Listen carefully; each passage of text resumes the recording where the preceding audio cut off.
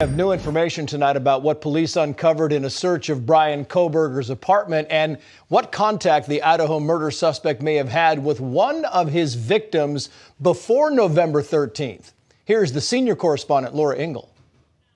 Newly unsealed search warrants in the Idaho college student murders revealing details that had been kept under wraps for weeks. A list of items investigators seized in the search of suspect Bryan Kohlberger's Washington state apartment include 8 possible hair strands, one of which was identified as possibly in animal hair, a single black glove, fabric with dark red stains, and a computer tower. The search warrant made public Wednesday shows police took possession of at least 15 items of interest in the homicides of 4 University of Idaho students that could prove critical in the case against him. And for the first time since Bryan Kohlberger's arrest in Pennsylvania, December 30th, investigators also described previously undisclosed evidence they were looking for, including blood, DNA, dark clothing, and any data compilations either digital or on paper, which show the victims and the home in Moscow, Idaho, where the 4 were found murdered the morning of November 13th. The warrants allege Kohlberger pre-planned the ambush rather than a crime that happened in a moment of conflict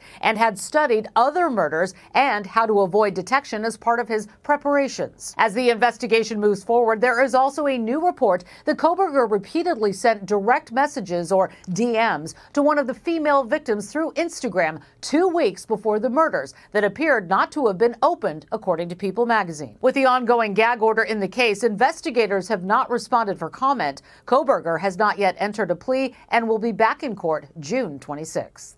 Trace? Laura,